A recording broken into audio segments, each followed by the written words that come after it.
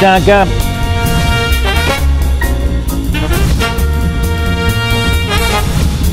Bam, bam.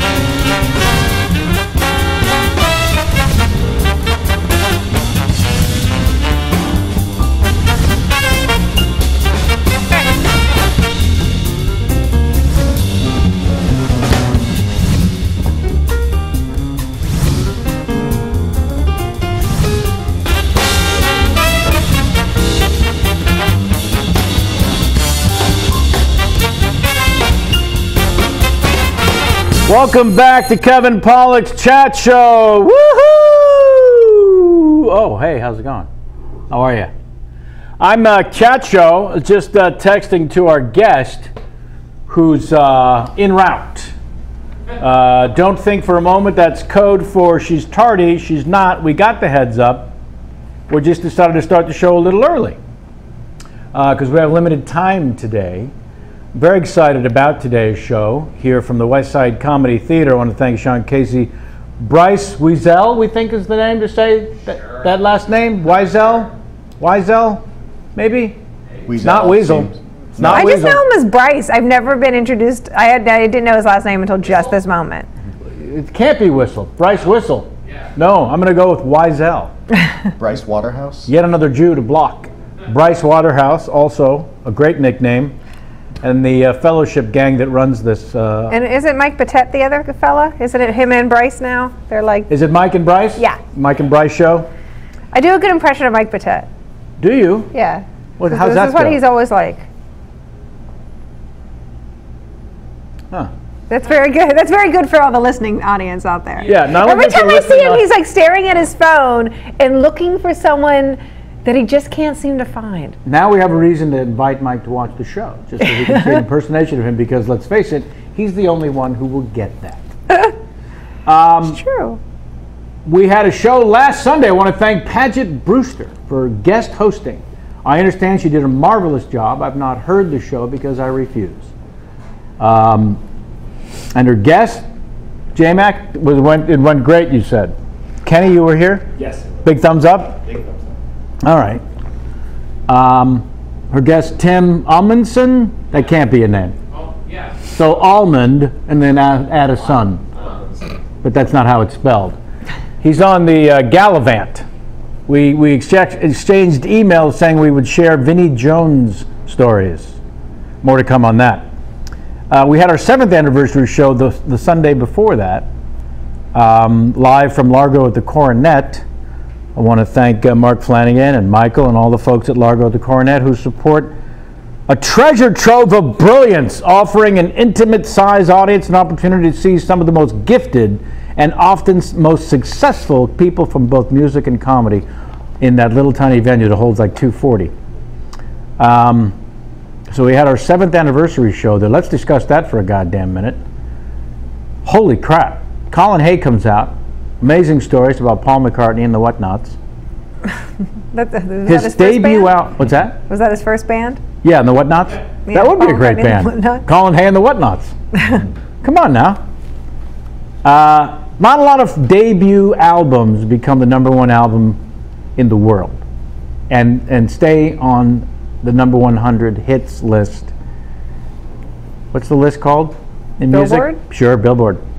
4 months stayed #1. 4 months. Hello, this is 4 months.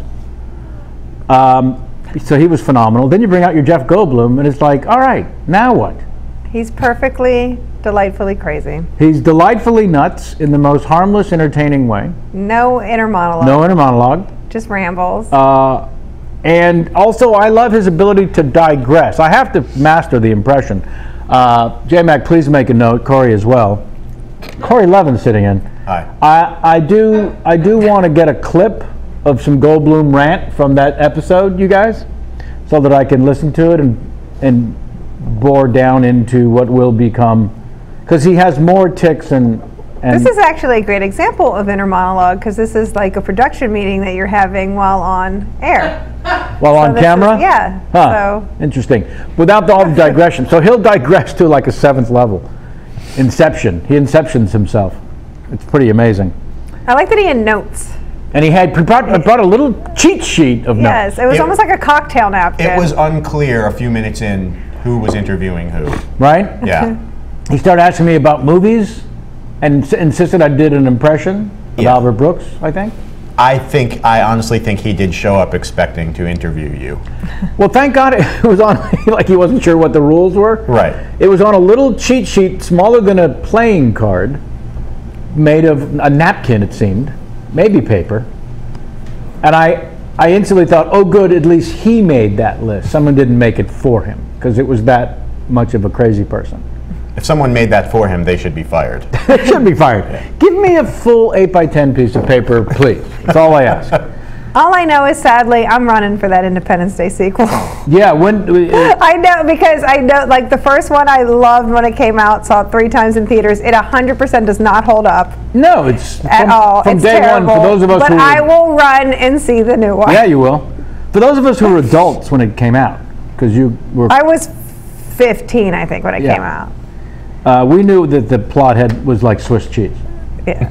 I mean, every step of the way. But you're a smart, Corey. You're smart when it comes to these things. And you enjoyed the movie when it first came out. When I went to see Independence Day with friends, bought everybody flags, and made little tags that said Patriot Corey and all that stuff. I was 100% on board. Loved that movie in the theater. Bought the Laserdisc as soon as it came out. Is that a placemat now for the? Yeah, I probably still have that Laserdisc. Yeah. I'll bring it in next week for all right, please. That's not really going to happen. Nope. I was completely on board with Independence Day. Loved it for a long time. I don't feel that way anymore. No, it doesn't hold up, sadly. There were so many plot holes that by the time they got to the end, spoiler alert, where they defeat the aliens by downloading a virus, all I can say was thank God that the aliens had Mac, because if they were IBM and Sleep Take. No sequel if they'd had IBM. If they had IBM, there'd be no sequel. But listen, I saw the trailer. I'm going to go. I'm excited to see another version of this stupid movie. I'll be over here if you need me. So then Bill Burr comes out and has a lovely chat. We talked a lot about F is for Family and where he draws inspiration from and where the diaper kid came from. Kenny, have you seen F is for Family on the Netflix? I highly recommend it. I have not. Oh, it's unbelievable. You'd like it. One of the neighbor kids just walks around in only a diaper, and it's clearly loaded. And like a wife beater and a trucker cap, I think. A little kid has a wife beater and a trucker? I think so, and then a diaper. And he lives in an abandoned washing machine. Yes. A loaded diaper, by the way. It's hanging. Oh, I love it. Highly recommend the F is for Family. They got a new season. It's worth it just for Mr. Coconut. Just for Mr. Coconut. And then he did stand-up, which is always brilliant, and then he alienates 89% of the women in the audience at one point when talking about equal pay. But holy crap, is he one of the best comedians in the world right now. But since we were celebrating our 7th anniversary, it dawned on me that we'd not really talked about what we'd accomplished in the 7 years, and I realized nobody cares. So instead, I just set everyone up for a big fucking lie. I warned the crew that we would be talking about our 7 years together. And now I just realized there's a chance our guest is going to walk through the door any moment. And I've asked for J-Mac to send me every fan mail, and he sent 75, and I'm going to read a couple.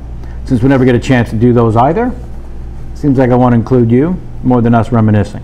Unless, Jamie, you'd like to tell us right now who your favorite guest was, because I get asked all the time, who's your favorite guest? This is 266.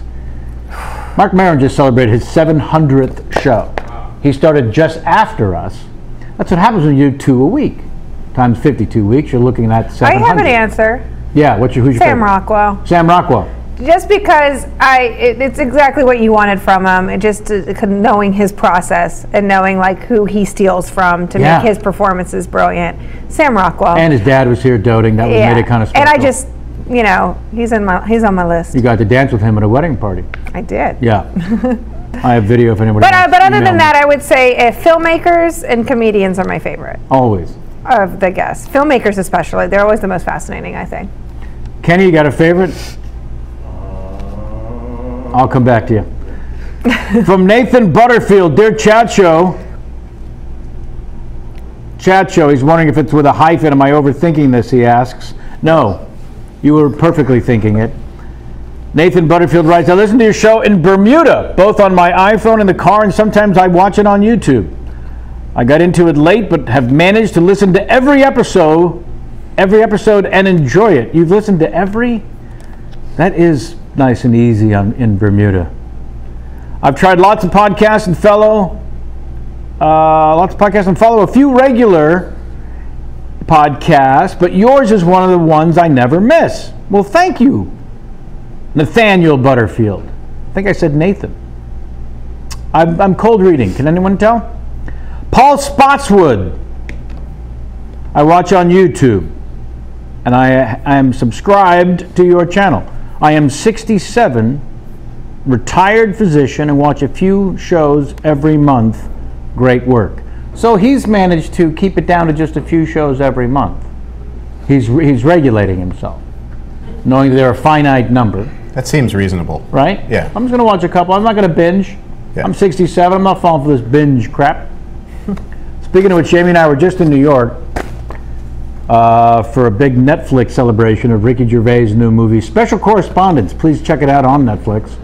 Starring Ricky, which he wrote and directed it, Eric Bana, Kelly MacDonald.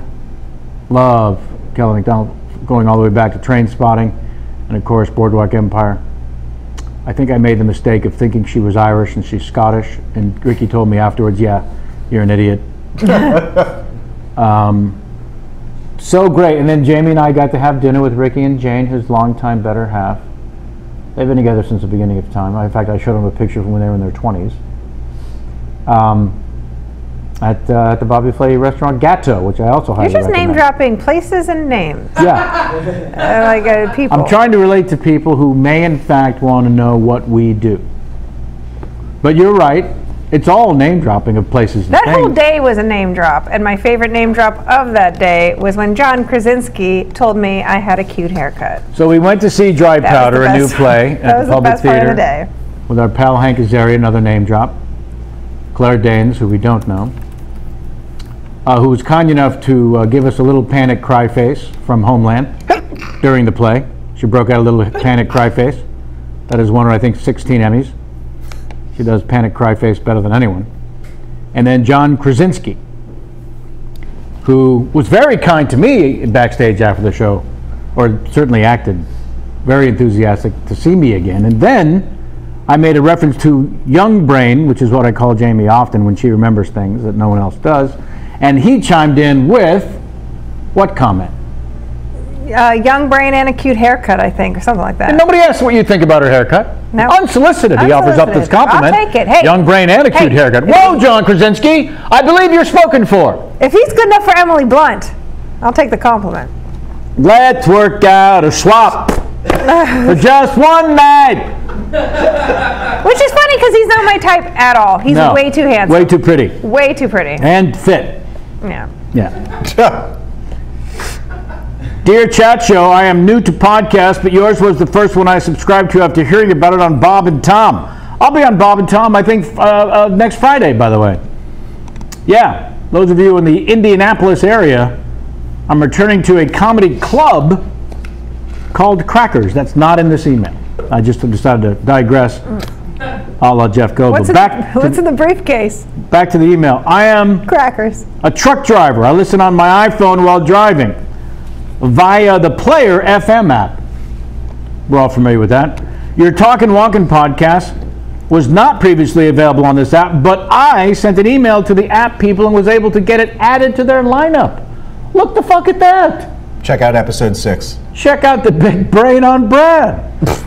Episode 6 starring Corey Levin. And then he offers up the Larry King game. T-shirt winner right here. Some years ago, I was attending a party with Steve McQueen, at which I attempted to ride his motorcycle. This ended badly. Needless to say, I had to have my testicles replaced by Marty Feldman's eyes. Pahrump, Nevada, you're on the air. Pahrump. That's from Jordan Pace. Hey, the Paces. I wonder if he's any relation to the Paces of Pittsburgh. Ambridge. Probably not. Oh, they're not from Ambridge. No. No, do not confuse. No. Where are those Paces from? Squirrel Hill? No, what is that? I don't know technically what that part of Pittsburgh is. It's Allegheny County, though. Allegheny County. Turtle power. My name is Brian McCauley, and this is an interesting one. I'm a longtime listener and a huge fan of Kevin Pollak movies. Thank you very much for countless satisfying hours of podcastery over the last few years. 7 years, you son of a bitch. I'm writing because I'm curious as to whether you're still looking for interns. Hey! Be proactive, why don't you, Brian McCauley? If not, are you looking for hangers-on? If not, are you looking for sycophants? Yard work. Luckily, I can perform all of these tasks and more, and that's in addition to having studied radio broadcasting for 2 years in college. I think you slipped in a little resume there, Brian. I live on the west side. Okay. In Mar Vista. Do you need a ride?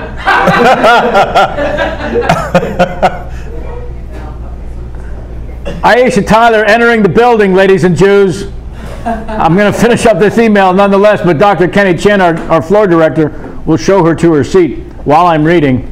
Well, I have 2 cars, but no spouse or pets. I work remotely as a paralegal by day, but don't let that fool you. I have a long history of working for no money. I love an intern who puts that out front. And I'm fantastic at it. If you're looking for someone to amuse yourself by humiliating, wow, this guy's going right to Freak from Game of Thrones. Oh no, Reek. Reek. Yeah, I call him Freak, but his nickname is Reek. It's a fair nickname to call right? it Freak? Yeah. Well, with the no penis and all. Spoilers. To amuse yourself by humiliating and the more qualified or busy, I can deliver for you. I can deliver for you. He's really pitching. Downside includes, downside, he's going to list his negatives. Works too hard. Or sells too hard. Downside, sells too hard. Always 5 to 10 minutes there's a beautiful aroma that just entered the area. Must be our guest. My 5'6" body prohibits reaching high shelves. And I'm from Massachusetts. Otherwise, it's all great. Thank you for your time, Brian McCauley. And he's left his phone number. 949. Wait. I shouldn't. 555. Now you know it's fake. P.S. I'm willing to engage in combat with other candidates in a gladiatorial. I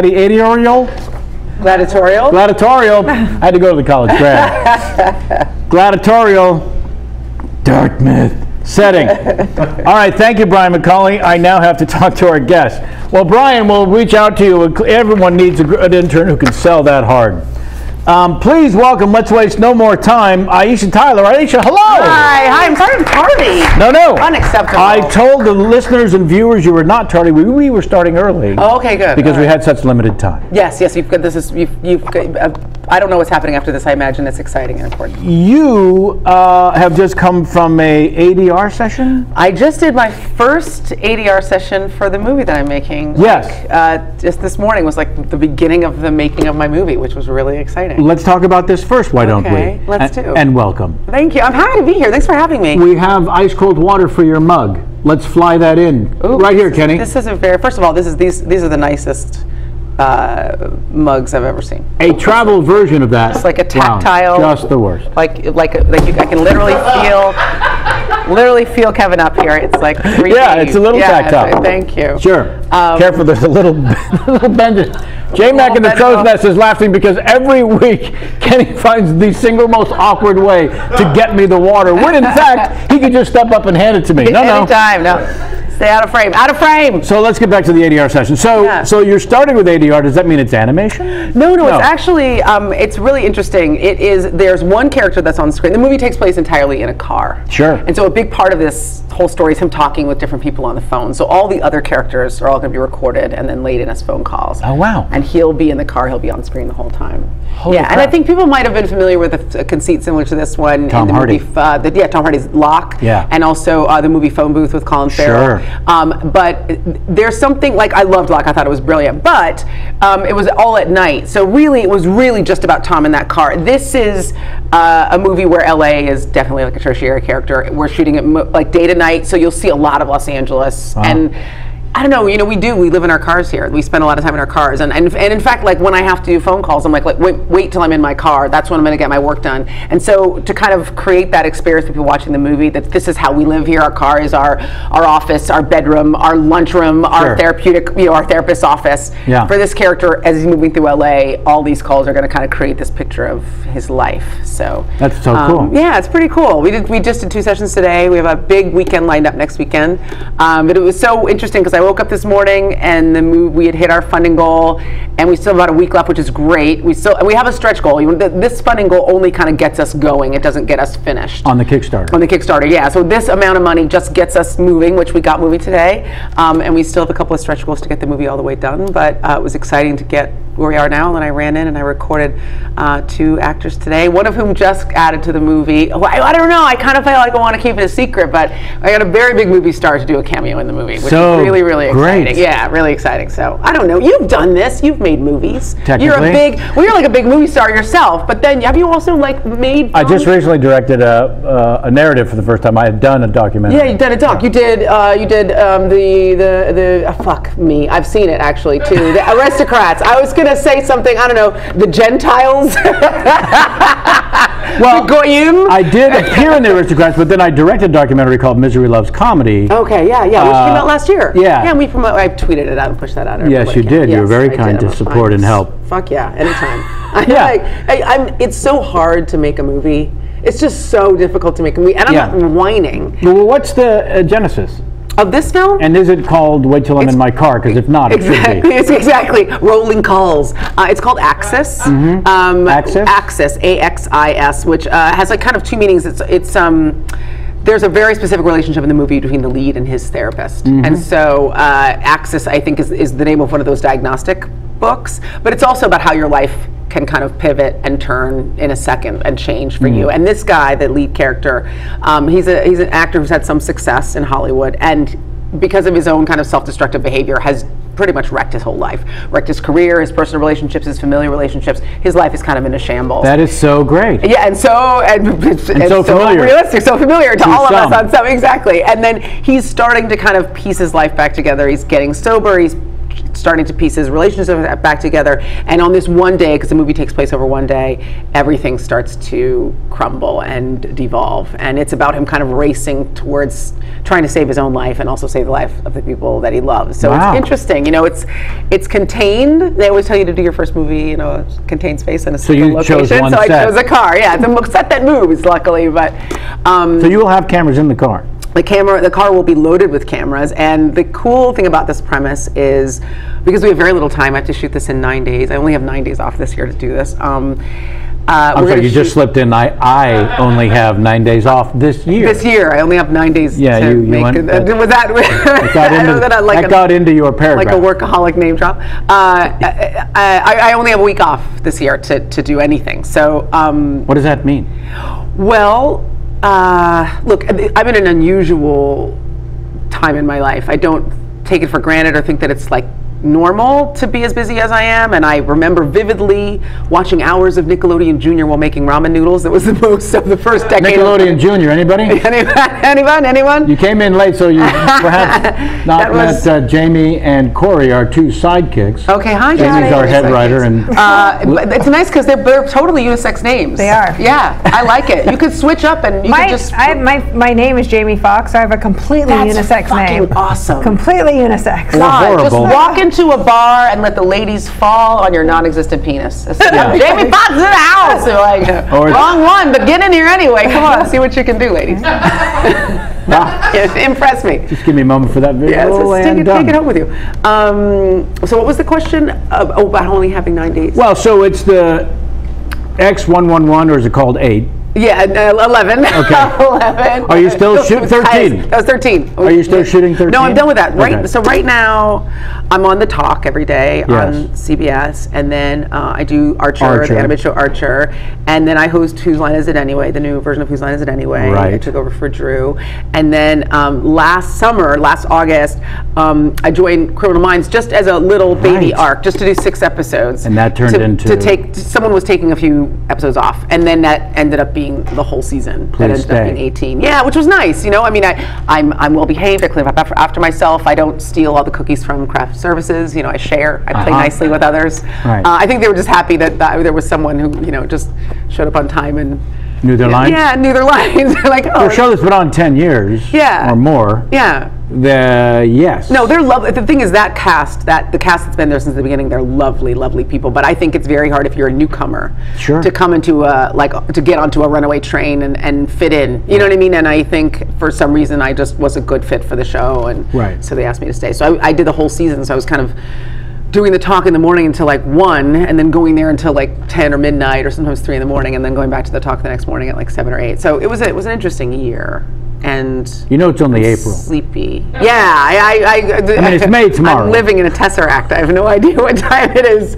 And then if I do go back to that show, like the talk has a hiatus in August, but that just goes back in July. So I won't have a hiatus this year. So I'll just work. Right, and all signs point to yes. I imagine for a show that's been on 10 years, unless someone decides otherwise. Yeah, it's due. We had a great season, and it did. I don't know. I mean, I don't know. I haven't been there long enough to say we, but the show had a great season, and it looks like it'll come back. And yeah, I don't know. You know this business. You never take anything for granted. Yeah. Oh, that's no. Mistake number 1. All of my money is in my mattress, not in my home in an undisclosed location. No, the research. You know, we have a dossier on every guest, and it does in fact say I like a dossier. You have a mattress at Wells Fargo.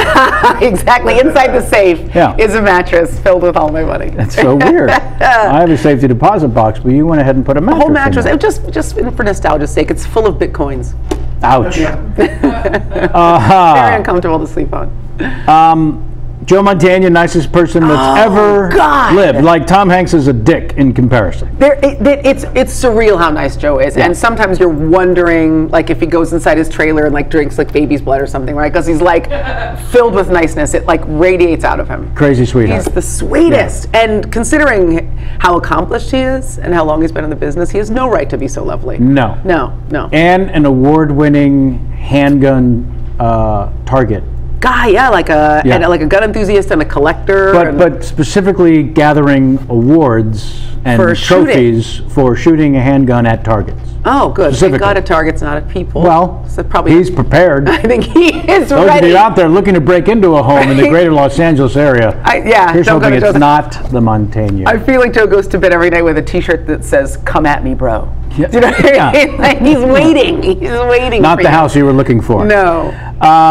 Fellow Bay Area baby. Yeah. It's, do you get home? Do you get up to the Bay? Sure, of course. Yeah. You have family up there still? Technically. Yeah. My brother and sister-in-law were just here. We just met them at the Disneyland. Oh, that's nice. Was that yesterday? Thursday, Jesus. 2 days ago. Do they have little people? Are They have the blended. wee people? Well, the wee people have grown. Okay, so it's adults going to deep Disneyland. into their 20s.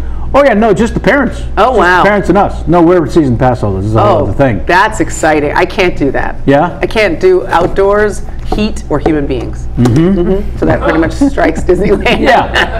Yeah, well. But I'm excited to hear about other people. It's like you have to be a specifically kind of joyful person, especially as an adult, to tolerate the heat and the outdoors and the pavement and the people. You know what's It's interesting? funny because as much as I love Disney theme parks and I don't really like people. Like Yeah, I'm not a fan of I people. hate the airport. Right? Like I hate TSA. So like, your love for Disney is overwhelming. I just kind of like You're live in a little blends. bubble. I realized this 2 days ago we were there that it just. I'm also overly self-aware. Like I'm aware of what people are doing, like 3 steps ahead of them. Yeah. So I can like avoid them. She's helpful though. She's like a ninja, right? Yeah. So I'm a Disney theme park ninja. I sense movement. She is happening. Yeah, but also the people around you do sort of blend in because I don't do well in. It's not people. I think we're not fond of. It's hundreds and hundreds of them. It's the crush of in humanity. your airspace. In your space. Which is why I'm not a big fan of New York, where we just were for more than 4 or 5 days. I don't get the massive humanity issue there. Weirdly, I love New York, and I don't know what that's about, but there is something about everybody in New York being like in their own kind of like siloed track, right? Like for the most part, no one wants to interact with you in New York, right? They're avid, like actively trying not to make eye contact. Earbuds are the greatest thing in the world for New Yorkers. You listen to music and just jam, and you never have to see or deal with anybody. Or podcasts. Maybe they're listening to They're podcasts. all listening to our podcast. I mean, if they're not, then, Fuck them. Yeah, the assholes. But yeah, I don't know. I like New York in small doses too. I feel like it's energizing a bit there because there's just so much shit, right? And it seems more accessible than LA. I feel like LA is just, I love it here, but I just feel like it's so hard to get anywhere and do anything. Yeah, you can get anywhere in New York, but there will be 5,000 people on the sidewalk in your face between here and there. Maybe urinating on you, maybe not. Do you still play there a lot? Do you stand there a lot? No, in fact, I'm going out this weekend to do a gig, and I realized I had taken a year off because I was working on a TV show, and then I directed this movie, and it took every square inch of my life for a year. I've not done a set in a club. Oh, I haven't done a set in a year and a half. Yeah. It's a bizarre feeling. It's very strange. Yeah. When you've been doing it, you've been doing it a little longer than I have, but You're very kind. You went just a little, like a year longer. But like, you know, I've been doing a lot. When I was like 10, like a 10-year-old comedian, like if I took a few weeks off, like I was in a panic, like I've forgotten how to do it, what's going to happen. And now I'm doing it like 23 years. I feel pretty confident I could squeeze something out. You know what I mean? I can get up there, I can like eke out a set. Like I'm not, but it is weird to have it feel so remote, like so in the past, like the last time I was on stage. Yes, and also the notion of, am I really going to listen to my act from a year ago to remember your material? Yeah, because that's what I'd have to do, is I have to listen. And also, you know, when you're doing it all the time, it's this rhythm, evolving animal. It's growing, it's changing, but the core of it you understand. And so, but when you haven't done it at all for a long time, just get me back to the core, please. Just can I just get the beats of it? Like, what's my closer? You know, where are my callbacks located? Yeah. So the stand-up started so young for you. Also, I mean, I was crazy young. I was literally 10 years old. That's brilliant. Lip-syncing comedy album. God, that's so in great. front of people, though, not just. That's good because you were being funny in front of people, but you were lip syncing, so you were like, I have to work on material. This is not my material. All I have to do is mime this out. Yeah. I mean, if only the person who I was lip syncing hadn't then become a serial rapist, my memories of it would be so much more feel that way. More fun. Right? I mean, I remember repeating all of his material, like, like verbatim in the car. Like, it's heartbreaking. Yeah. That's heartbreaking. I'm heartbroken. It is. Heartbreaking is the absolute word for those of us in that performer's world. Who loved him and admired him and, I mean, sat at his foot for advice. Do you know what I mean? Like, it's just... Yeah. And the great storyteller that broke every boundary there was in front of... And I had Bryan Cranston on the show, and in doing research for him, found that he was one of only 2 people on the planet who had won an Emmy for Best Lead Actor in a Drama 3 years in a row. Wow. And the other person being Bill Cosby for I Spy. Yeah. And that's a trivia bet you can win in any bar in the country. I'm taking it with me. Thank you for that. And I'm not going to give you credit. No, you don't have to. So speaking of which, how much fun was it being the only, and I'm getting this from the dossier, the only black kid in your school growing up and being 6 foot tall by the 3rd grade? Oh, that was really, it's great. I mean, these are your own words. These are my own words. Yeah. And there's nothing like being a pariah for a variety of reasons. You know what I mean? Like, just only black kid, super tall. My parents were vegetarian. You know, I mean, during Black History Month, I was the exhibit. They were like, we have a Negro in our natural habitat. And glasses apparently that could kill ants. Oh, yes. No, I kill ants, kill human beings if I focused on you long enough. I remember vividly one year, like eating my lunch like behind the school building. There was like maybe like a 2-foot opening between the building and the fence, and it was just easier to isolate. I was like, I'm not gonna let you guys isolate me. I'm just gonna isolate myself. I'm gonna self-isolate. I wanted to be back here alone listening to KRE, Soft and Warm, the Quiet Storm on my transistor radio. No, I was very. But I'll tell you, as a comedian, that also isolated you, by the way. Yeah, you were listening to like old people music. Everybody likes soft rock and jazz. It's soothing. It's very soothing. It's soothing. You think you don't like it until it comes on, and they're like, "Oh, that's not every 12-year-old seeks it out, though." Fucking kid. Kev, here's the thing, though. I was such a strange kid, and I think that eventually, like, embracing that is what made me this person, like maybe this artist, you know what I mean? Made me an observer, made me curious, made me brave, made me unafraid to embarrass myself in front of a crowd of people. You know what I mean? Like, it gave me a fearlessness because I feel like I had already kind of, I think all the kids that were like really popular when I was young, and I don't know if you had this experience, like the guys that were hot and got laid, and the girls that were like, everybody wanted, like, they just peaked. They were just done. Yeah. You know what I mean? They never had to work for anything, and then as soon as life got hard, they just fell apart. Whereas I think that adversity kept me moving forward. All the times when club owners said, we don't want to hire you, we don't think you're funny, you're too dirty, or you need to be more like Def Comedy Jam, and and I was like,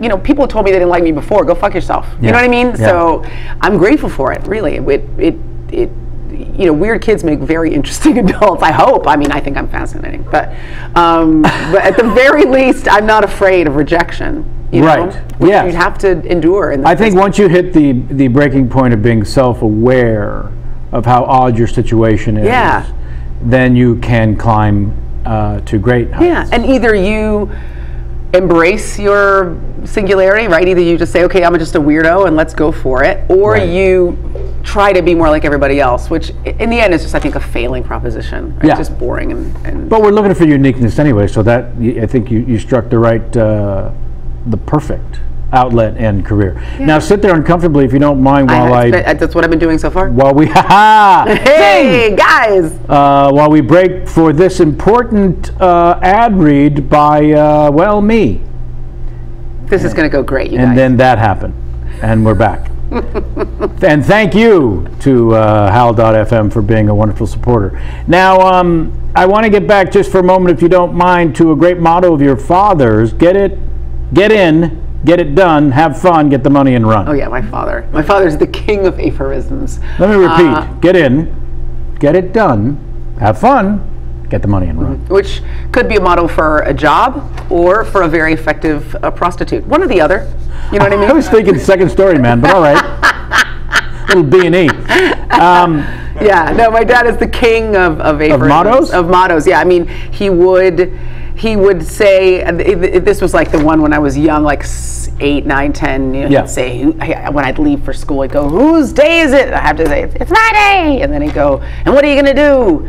And then I'm going to grab him by the balls. He taught you to say Yeah, that. oh yeah, very young. And what are you going to do? I'm going to twist. I'm going to twist him. I'm going to twist. I have to do that, and then I go to school. Wow. Yeah, my dad was no Fantastic. no sense of age appropriateness, but very enthusiastic about me winning. You know what I mean? Jamie has this thing where she gets along with children faster than anyone I've ever seen, especially someone who doesn't have their own, because she speaks to all of them like adults. Kids love that. They like being treated like people. I'm like that too. I'm not really a big fan of like goobity goobity goobity. Oh no baby talk. Yeah, and I also I'm like I'm emotionless when it comes to kids freaking out. Like because they're like, I'm like, man, it's hard to be you, I bet, huh? Yeah, Really that's feeling how it I right am now? too. Yeah, I'm nothing for them. I'm nothing. I'm like, you keep doing that. It's not going to change anything, bro. Go nuts. And they just kind of stop at that point because they realize that there's no sucker here, no safe quarter. No. Are you still surprised that you didn't contract gout or scurvy, considering the amount of rice-a-roni you and your dad had when you were young? We go deep. We're going deep. with the You're digging research. deep. You have a research department. They're very comprehensive. No, my dad's favorite dish was this rice-a-roni With raisins? with raisins. That was his flourish. That was his Crazy creativity. Single dads. And then sometimes he would put spinach in it, and that was like how he was preventing me from getting. I lived on like meat and carbohydrate products for all of high school, which worked out great for me. And it's amazing how much butter I ingested. Like that was just back when butter was like an okay thing to eat. Yeah, it just was like everything was so buttery. Right. That's why I don't have wrinkles, because I was very moist. I was a very moist teen because I just had butter kind of working its way up my face. Do you know why pound cake is called pound cake? Because there's a pound of butter in it. Shouldn't be eating that shit, man. No, I don't eat that like that anymore. And so I'm like a sad paleo. I'm like a miserable LA paleo person. Just unhappy eating that. I eat so much steak. Either I'm going to live to 100 or I'm going to die tomorrow. We're going to see. There's no in between for you? Guys, feel free to take bets. It might all be over soon. How was Dad's reaction when you announced that you were going to use your Ivy League degree in poli-sci environmental studies from Dartmouth to gain entrance into the sophisticated to the point of snooty world of stand-up comedy? I used to do a bit where I told my mom I wanted to be a comedian, and she was like, "Is that a kind of doctor, like a proctologist, comedianologist?" But one thing I will say about my parents is they were both artists, which I think is why they didn't want me to be one. Sure. Because they knew how like incredibly unlucrative it had been for them, but they're also super supportive. Like my mom calls parents to tell their kids to do something practical, dream killers. So she was like, "I'm just not going to be a dream killer. Like, do your thing." And I had the degree, right? I could always go back to the office job. So I think. So this happened after college. I'd gotten the degree. I was doing like sketch and improv and stuff in high school and you were college. working a little bit and I had a day job. Yeah. I was working at an advertising agency in San Francisco, Right. which was a great place to make flyers for my stand-up shows, and so like it was great. could I had still smell the Mimir guy. Oh, it was great. Just the old Xerox running them off, and using like Comic Sans Sure. flyer pages. But I invited my dad to like my first stand-up show, and it was at the Punchline. When I first got my first real gig at the Punchline, I invited my parents, and I remember that I literally had like I think it was Jan or Cindy, on the Brady Bunch when she gets onto the game show and she sees the light. Like I could see my mom's glasses like reflecting out of the audience, Dear right? Lord. And I literally forgot my act, and then I got off stage and my dad said, "Well, you were all right." You remember that? Yeah, I do. I remember. But you're gonna have to work a lot harder to be as funny as those other people. I was like, you know what? Thank you for the honest feedback. That was unvarnished, not at all encouraging. And then I would not let anybody I knew come see me do stand up for like years. I was like a baseball player. Like Right. I had lucky socks and a lucky shirt, and no one I knew could come see me. And then even after that, they had to sit in the back where I couldn't see them. Wow. It took me a long time to recover from that night. You mentioned the Punchline, and I wanted to ask you something in a category I'm going to save for a moment while I remember. So I'm so old, the Punchline was a dressing room for the old Waldorf, Bill Graham's music room. Interesting. And then he agreed to let it be this comedy club. This kind of standalone Open space. it up. Yeah. And I remember he would come, Bill Graham, one of the greatest concert promoters of all time, so he would come sometimes and hang out at the bar at the back of the room at the Punchline. And I remember getting off stage one night, I think I was just the middle act at that point, and saying, hey, how's it going? And he was, really loved all the comedians and was so harsh in the music world, but to comedians he was an angel. So we didn't know when we heard these terrible things about Like Bill who Graham. was that guy? Yeah. Yeah. And he said, great, I just came from seeing what will definitely be one of the greatest acts in the history of rock and roll, and nobody knows nothing about this guy yet. And I said, holy shit, you've had a ridiculous career to have said something like that. Yeah. He said, well, you know him when you see him. He's like a combination of Jimi Hendrix and, the great I Feel Good.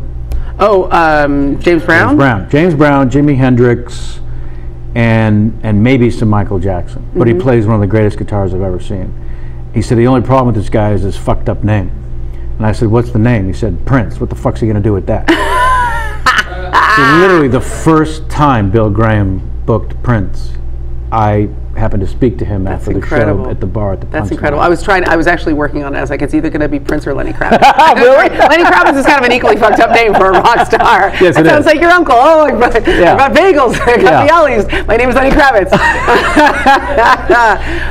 But that's an amazing story. And now, I was also driving here. This is the subcategory I wanted to get to here today. Jamie, born in the early 80s, is a 80s music uber fan. Okay. And I was thinking, you born in 1970, you grew up, your formative years when you got done with the easy listening was the music of the 80s Yes. and the movies of the 80s. And I'm wondering what your touchstone music from that era was and whether Prince was a part of it. Oh, I loved Prince. Yeah. I loved Prince, and I remember specifically that album that kind of was my album, because everybody had I saw Purple Rain, but my album was Sign of the Times. That was the album that I listened to over and over and over again, and I felt like that was his political album, but it was also kind of those, even for me more than Purple Rain, the album that was like a body of work for him, like it held together as an entire piece. And I also liked this boy who liked that album, so I would listen to it constantly and write bad poetry and cry. God, being a teenage girl is the worst. But I will say this, I was also very much like a Bay Area baby, so I loved Bay Area music. And Steve Perry? Not so much Journey, Metallica. The first album I bought was Metallica's Kill 'Em All. Yeah, I was really into metal and punk when I was a kid. I just was such a weird kid that I stopped liking what I thought I should like, and I just started liking shit I liked. Yeah. So I listened to a lot of metal. I mean, I saw Black Flag at the farm out there on what's now, I think, Cesar Chavez Way under the freeway when I was like 13, 14 years old, and I was into Fear, and they weren't in San Francisco band, but and then I'm trying to think of other Bay Area acts that I was really into. I mean, then there was the hip hop, Too Short and all the kind of underground guys that came out of Oakland. So I kind of had those two interests. Right. No Huey Lewis slipped in there. No Huey Lewis. No. Not slipped in there. No, Great Bay Area and band. it won't. And I remember the first concert I went to, honestly, well, my dad took me to see Stevie Wonder when I was little, but and that was the night that John Lennon had died. And I remember I was young. I was too young to really understand what was going on, but everybody was crying, so I started crying too. It was kind of like weird, sympathetic. Why are all the parents like a crying? baby? Yeah, what's going on? Something bad must be happening. But he announced it from stage. But the first concert I went to, this is so weird. It was the Scorpions. Of course. And John Bon Jovi was opening for them. What's happening? It was surreal. And I remember me and all my heavy metal friends were like, man, Bon Jovi, they're a bunch of posers, man. And then they opened and they were like amazing. Because it was like early Bon Jovi. They were like great. They were like a great performing band. And my dad took me, no, he didn't take me to see the Scorpions, he took me to see Van Halen. My dad was very like supportive. Holy crap. And so, and he worked at that time for this company that delivered plants like you could rent plant rentals for like events and stuff like that, and they delivered a bunch of plants out to the Cow Palace the day before, and he had to retrieve them that day. So I put on like a plant rental company shirt, and then my dad and I just walked into the back of the Cow Palace and into the Van Halen concert, and then my dad like sat there with me while David Lee Roth rode a giant microphone that looked like a penis all over the thing, and was like, I don't understand you. Those of you listening or watching, the Cow Palace, believe it or not, was one of the bigger venues for great music concerts. Yeah, it was a huge. We take it for granted because it's part of our vernacular, but I think listening to the words Cow Palace doesn't may play, not conjure as a great music venue. I think that the Cow Palace was called the Cow Palace because they used to do indoor rodeos there. I think it was like a multi-purpose Let's say space. yes, That's as opposed to a pitch. place that bore things through cows' heads. Okay. As a way to raise and Oh kill no, them. that can't possibly be real. I'm going for a sexy rodeo. I'm going for a Sexy rodeo with a wonderful clown. Okay, this I liked a lot. So care to share a few of the least uncomfortable onstage moments as a stand-up? But once you said about doing stand-up, I get up every night saying, I've got an architecture here, I've got a structure, but I don't know how I'm going to fill these rooms. Let's see what happens. Yeah. I mean, I'm interested to hear actually what your thought process is before you go on stage, because I feel like also your process, this is very wonky, like everybody's approach like just evolves over their career, right? As you get better and more seasoned and more comfortable, kind of the way you approach it changes. I used to have this really like carefully planned set, like here's my opener, blah blah blah, I got to call back here, this is my big closer, and that was fine. You know what I mean? You're a baby comic, you're like, oh God, just let me like get laughs and not die. And you need structure. Yeah, and you need structure. You can't function without it, and you've got to make sure that you hit your 6-minute mark or you're not going to get hired again.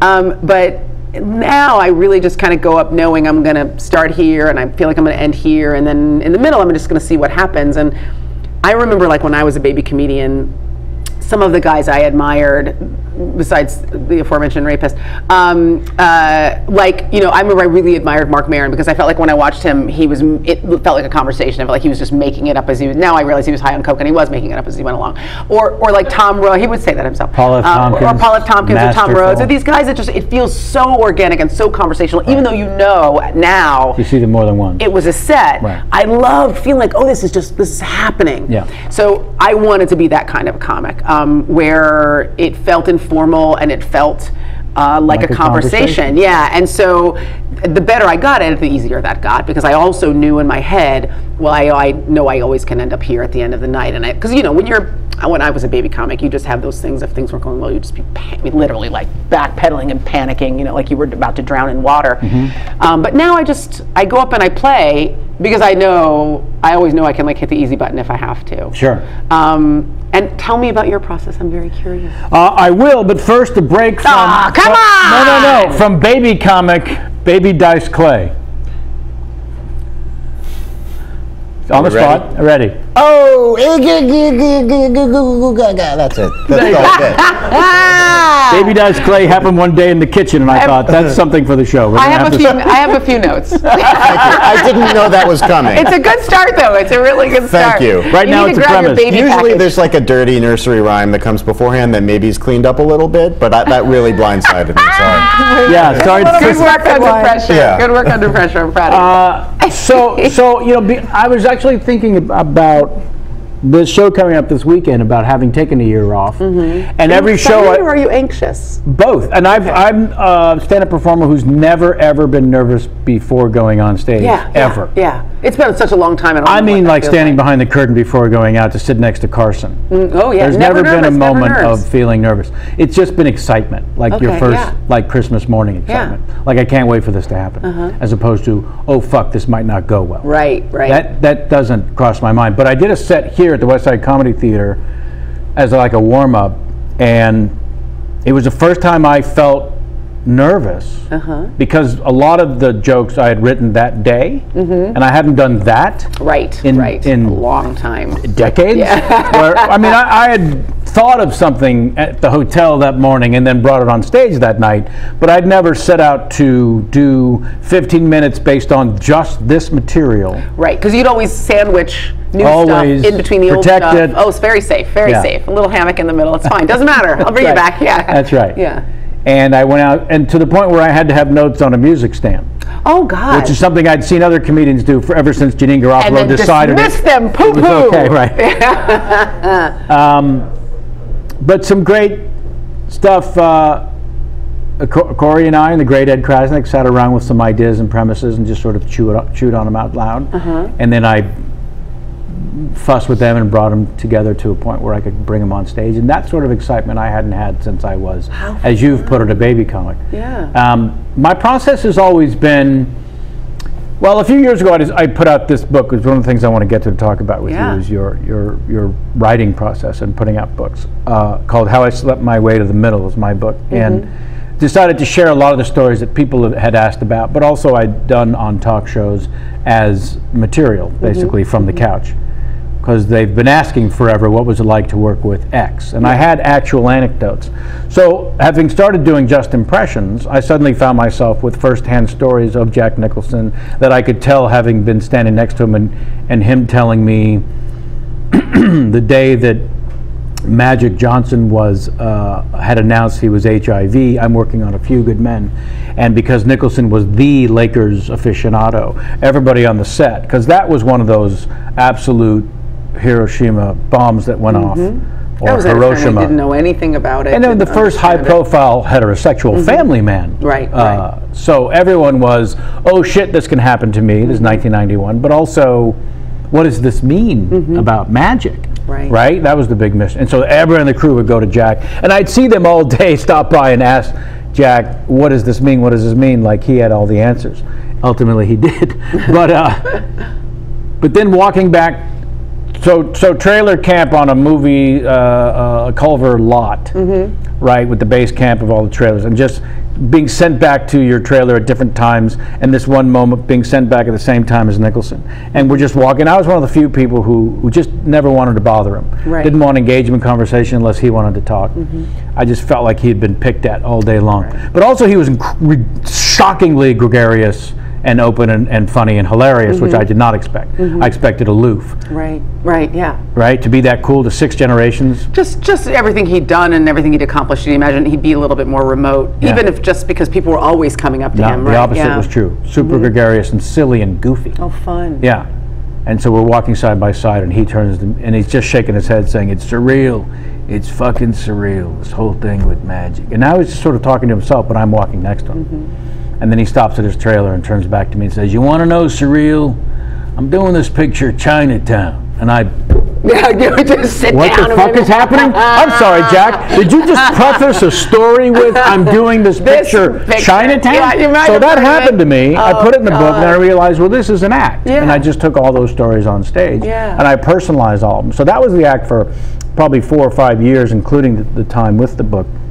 And now I'm going back and realizing that was my act for 5 years. Now what? Right. So I want to do a little bit of that, but also sprinkle in what the fuck's been happening in my life for the last year. You? Yeah, exactly. And also it seems like stand-up, like Dana Carvey and I started out in San Francisco around the same time. We were out to dinner with him and his wife, and Jamie said, we should stop by the West Side Comedy Theater because we were right around the corner, and Dana hadn't seen this space. Well, now he does a show here once or twice a month because he loves this little 100-seat space. Yeah, it's really so small and intimate, and you can fuck around. And Greg Fitzsimmons was here recently saying how much he loves this room. So that was easy for me to get up, but I found, as Dana was mentioning, which is why I mentioned his name, that you can't really do your act as a structured 3-act thing. Oh, in a space like this? You have to have a conversation with people. It's too tiny. I mean, right. The rules just don't apply. They'll smell a routine coming a mile away. And so that's forcing me to also think about reinventing and making it more conversational. Because telling those stories made it conversational for me. Yeah. You know, I was never one of those, what if Jack Nicholson were a busboy at Michael's, something like that. Right. I'd never wanted to be that. But still, I hadn't had such a conversation about it. So you find going on stage and having a conversation to be... It's just who, you know, I feel like those first years of stand-up are really not just about figuring out like who you want to emulate or what style you like. It's like who you are. Like, who am I on stage? I can like this guy or I can want to be that guy, but that doesn't fucking mean anything. Who am I? Who am I like truly? Yeah. And that's a process that just takes time. You can't, you know. I mean, I remember when I was a baby comic, like older comics being like, I'd be like, what you know, what should I do? What are the tricks? And they'd be like, you just have to keep getting up. And I was like, you just don't want to fucking tell me the trick. Fuck you. You know what I mean? Like, if you told me, I'd be like, you're just lying to me. What's the secret? And now people say that to you. And I tell them, I'm like, there's no, just, it's like being an athlete. You just have to run over and over and over again. That's it. Put in your 10,000 hours until, like, what happens is who you are as a comedian is revealed to you. You know what I mean? That's just something that you find your voice. Yeah, and what the fuck do I really want to talk about? Exactly. And who am I, and how do I interact with people? And I find that and I remember also as a younger comedian, of course it's great to go out in front of, like, you know, 1,000 people and it's packed and destroyed. That's always enjoyable. But those small shows where you do have to, sometimes when you get a tiny crowd, you have to talk to each person individually. You have to make eye contact or you're done. You know what I mean? Like, there's no other way to win in a small room but to specifically engage every person in the room so they feel invested in what's happening. Yeah. Those are the things I think that I enjoy the most. And that intimacy and that kind of personal interaction is probably when I have the most fun, and then I also feel like when I work that way, like, I can only ever be the kind of comic that tells, like, stories about stuff that's happened to me that feels real. You know, it's just I'm not I mean, I think of myself as being funny, but I don't think of myself as a joke writer. Yeah, you know every now and then I'll stumble or trip over a joke in my act and go, how the fuck did that happen? There? Yeah, exactly. Like, wait a minute, what? Yeah, that was a joke. Like, actually, I set up in a punchline. Interesting. Yeah. But yeah, I mean, for me, it's much more about kind of finding, like, humor in the everyday and this self-deprecation and you know, trying to kind of tell the truth as best I can on stage. And so that's how we work, because that's how I can work. Do you know what I mean? Like, I just don't work the other way. And I remember when I was younger being like, I'm a bad writer, I'm a bad comic, I should be sitting down, I should be like Gary Shandling, and I should write, like, you know, 2 hours every day with a pencil and paper. And I just couldn't work that way. You know what I mean? And it took a long time of, like, feeling guilty or inadequate to realize, like, that's just not how I operate. So when you got to writing your 2 books, oh yeah, what was it like with a deadline and a publisher and a contract to write every day? Probably an extension of the way that I operate on stage, which is, and again, I felt a lot of guilt and inadequacy with the first book that I was able to resolve with the second one, which was, I'm a bad person, I should be writing every day, I should be doing it this way. What happened was, I wrote the proposal, which was a sketch. I sold the book, and then I didn't write it for a while. I had maybe like 6 months to write it. And I was kind of dicking around and not getting to it and feeling like an asshole and sitting down and then not having anything to say. But what happened was, I was processing and processing and processing, and then all of a sudden the book was ready, and then I wrote the whole thing very, very fast, like a week or 2. Because it was like it needed time to crystallize, like, exactly what it was. You know what I mean? I think I had an idea of what an epiphany? I don't know that there was a moment. It was just the same thing with me with material. And I don't know if you have this experience. I think something's funny, I circle it, and all of a sudden the way it is apparent to me. And then the joke is there. Do you know what I mean? Can't force it. Yeah, you can't force it, and you're kind of fucking around with it. Like, I know this is funny, but I can't unlock it. Some of that stuff is subconscious, right? It happens when you're sleeping or when you're out living your life doing other stuff, being a human being. So for me, that first book really was like a lot of procrastination, and then it kind of just fell out of me, and not just because the deadline was coming, but because I was ready to write it. With the second book, I knew what that book was better than I knew what the first book was, but I kind of just pounded it out very fast again, but not in as much of like a ball sweaty panic. You know what I mean? Like that one came. I kind of knew it when I pitched it. Oh, I get it, because it's called self-inflicted wounds, and when I have people on my podcast, I get them to tell a self-inflicted wound story, and so it felt like I was being a very selfish lover. Like everybody else was putting all their crap out on the table, and I wasn't. So it was very easy to kind of just go through my life and write about all the times I had embarrassed myself terribly. In fact, it's not even a comprehensive recounting of all of my humiliating experiences. But as comics, I mean, you know this, when something terrible happens to you, you're just already processing how long you're gonna have to wait before you can turn it into a bit. Yeah. You know? Sure. And everybody else is like, oh God, I want to forget that. I'm like, oh God, I need to write this down. Yeah. I can't wait to tell somebody about this. Give me one of your self-inflicted from the world of show business. Oh, from the world of show business, so many. Oh God, so many. I mean, here's one that's in the book that's just like a weird tick, but I had a real fear of walking on stage with my fly open. I don't know what that was like not like anything's going to come out. Without a penis. Yeah, I know the stakes are higher for you than they are for me. But there was just something like very anxiety provoking about maybe coming from my childhood of people making fun of me while I was on stage. You know what I mean? That feeling like vulnerable in that way. On stage naked. Yeah, exactly. And I was really very panicked about it, and so much so that it got to be a little bit of a tick. And I would touch my fly constantly on stage, trying to make sure that it was closed. And I thought I was being subtle, but what happened was after I wrote the book, people would go, I used to notice that you would do that. I would literally be like checking it. I thought it was a thing. It wasn't like a weird thing for me. It was like a little bit of a tick. Everybody has their things.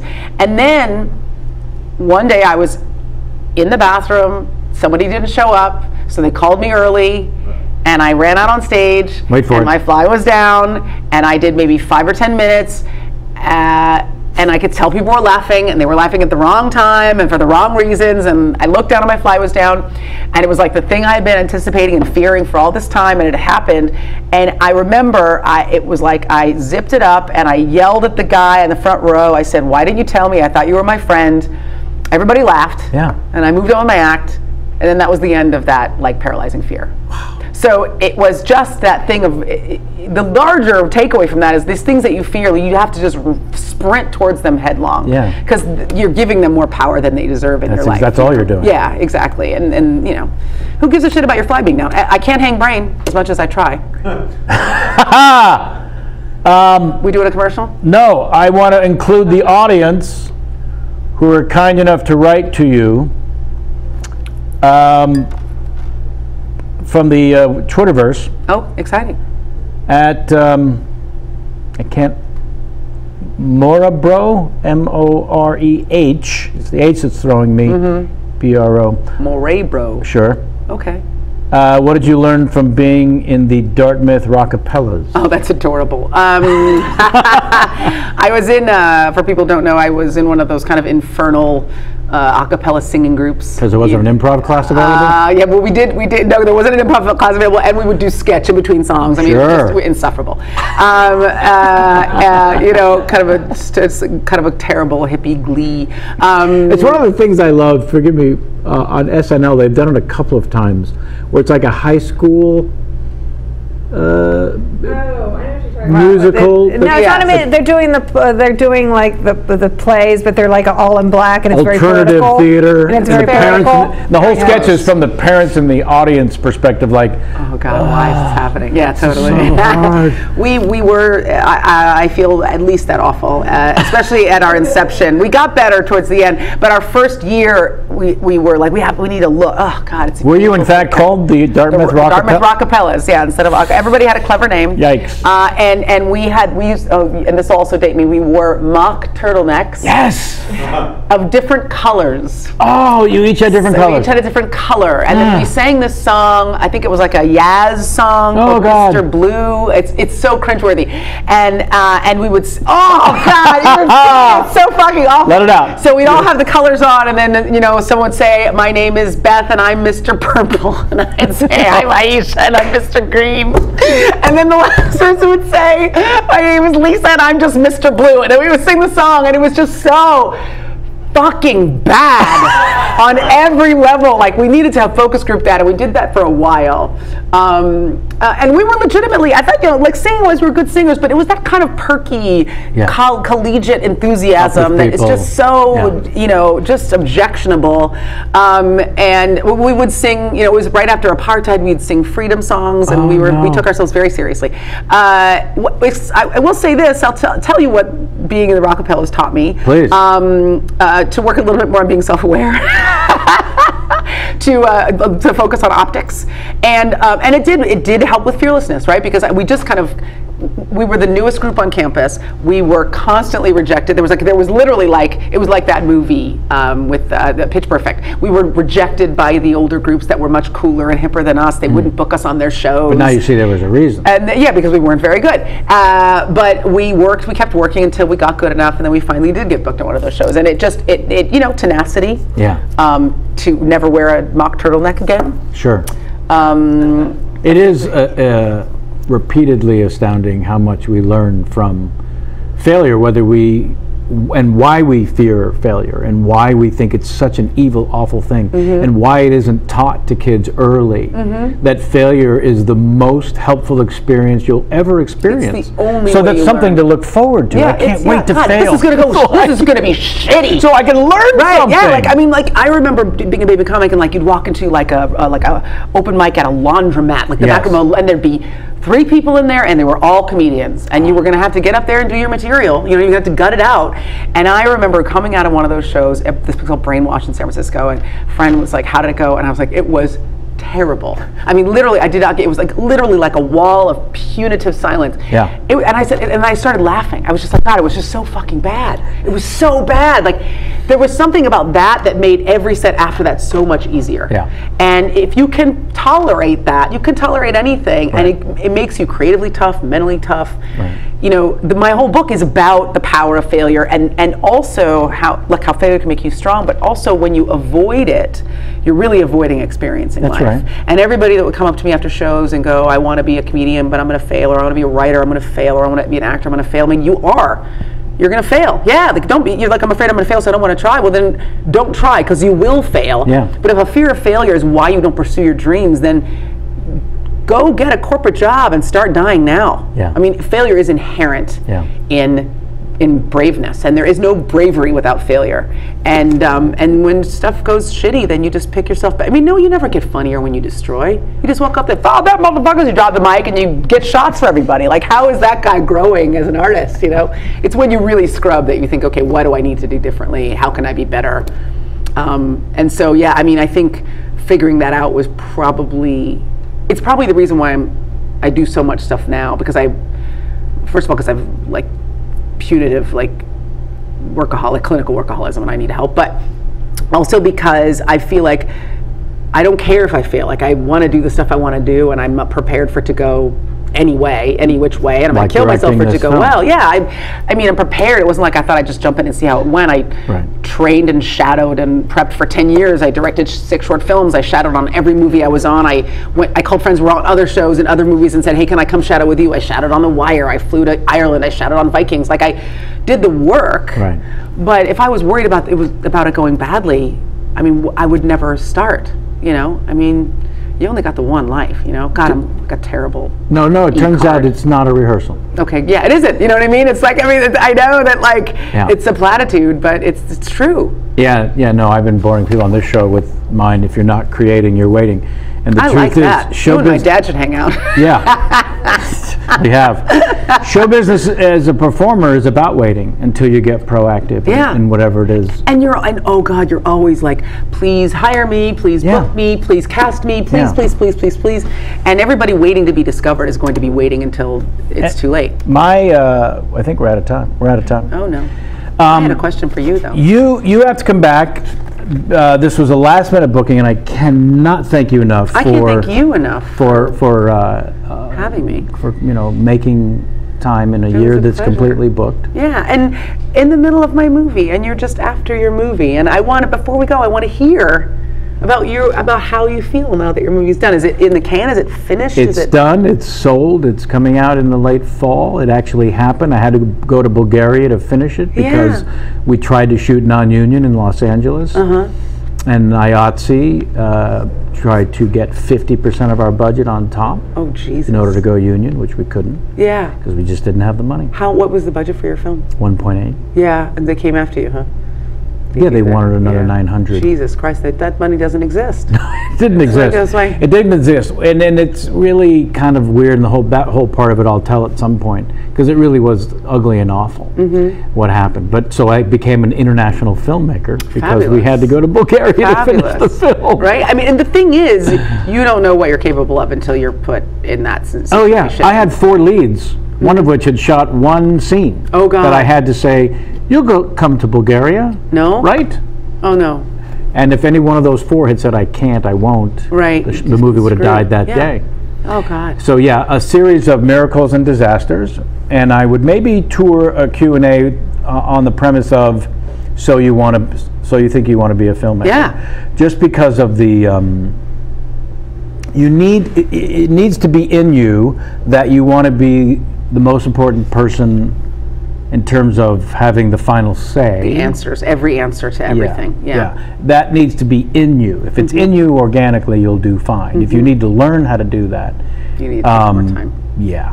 Yeah. No, Because I'm not, I always, I think part of the overview of this new conversation act I want to do is, when do I get to be the crazy one? yeah. Because I've lived a life of responsibility. Practicality, I showing up realize, on time. Oh, yeah. and everyone around me gets to be crazy. to be a nut. Yeah, and I see them flourishing, either in happiness or dread, but still acting out and being a little nutty, and I envy it. Yeah, I want to be the crazy one. You and I are kindred souls.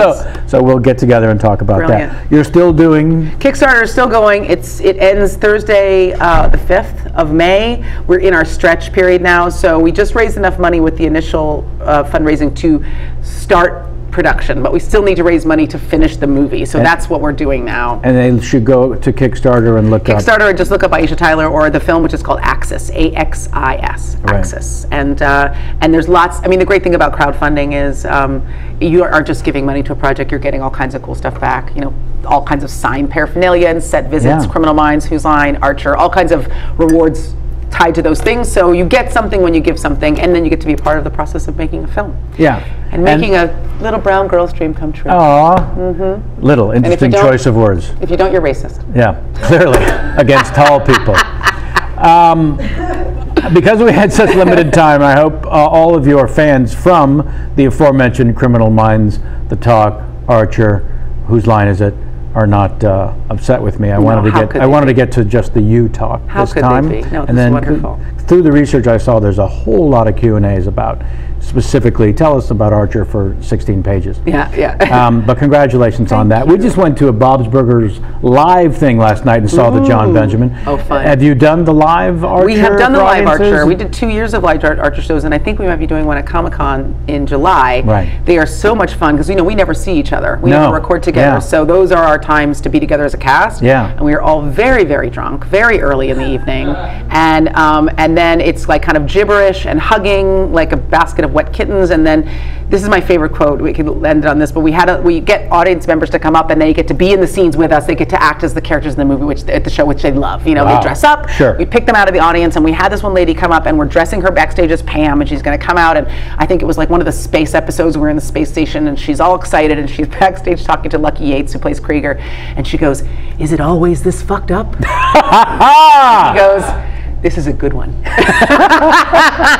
Perfect. He's like, yeah. So he's like, you came on a. We're actually pretty well together tonight, but people love it, and it's. Yeah. We become our characters on the show, and it's so fun. So yeah, that stuff is cool. Yeah. Yeah. Well, I'll reach out and we'll figure out a time for you to come back because we were forced. Thank you for doing this and working it out. Well, beside my I'm glad it all came together. I have only one last request. We end the show with the guest playing what's called the Larry King game. Okay. 3 things. You'll do a bad Larry King impression. Don't want a good one. Don't even worry about doing anything that even sounds like him. Okay. I want a bad Larry King impression. Then I want you to reenact that moment where Larry would, before going to the phones, he would look in the camera and share something about himself, a favorite flavor, a memory of his first ride on a pterodactyl. He's old. Whatever it is, it's the Larry King moment he shares with an audience who could care less as to what he has to say. So you're as Larry, share something about Larry, not you, and then go to the phones. And if the Okay. name of the city is funny sounding, it won't hurt. Okay. So, bad Larry King impression, share something as Larry, go to the phones, there's your camera. Oh, boy. When you're ready, it's the Larry King game, begin. Okay, here we go. I'm here with Aisha Tyler, who has been on my show 17 times, and I'll never pronounce her name right because I don't make eye contact or remember who I got here today. Either who or how, why or where. I'm urinating as we speak. Aisha. The second one is something about Larry. No, that was perfect. Just go to a city and we're done. Okay. Magida, would you like to speak to the lovely Aisha Tyler about her role on the great show Boston Legal? She's sensational on that show, but she looks slightly more Caucasian on film. Go! And that's how you play the Larry King game. Thank you, thank you. It was my pleasure. My pleasure. I will reach out and we'll get a second half date, please. I would love it. Yeah, I would love it. Thanks please. for having me. The best. All right, sit there uncomfortably for the last time while I wrap up for the folks at home. Thank you again. Check out, it's at Aisha Tyler, yes, on the Twitter? Yeah, go to and check out everything she has to say about upcoming projects and how you can be involved. Thanks to the wonderful sitting in of the Corey Levin, the Jamie Foxx, the Kenny Chen, the Jason McIntyre. And Jason, we had sitting in for Brad, sitting in for Mike. Ryan Noble. That's it, Ryan Noble. Ryan, thank you again.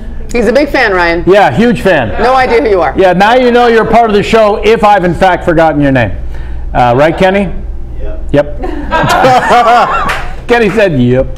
All right, so let's see. It took you like 6 months to get Mike Duman's name right. I said Diamond, Dimon, Duman, Yeah. Damon. Next Sunday, I believe we're taking off. Go to Earwolf, check out all, and iTunes and the YouTube. Write to us, kpcsfanmail@gmail.com. Let us know what the fuck. I'll read some more emails next week. We got to a couple this week. And I think we might have found an intern out of the deal. Yeah. Samantha Ward on makeup. That's it for this week. Until next time, and as always, get out of my face.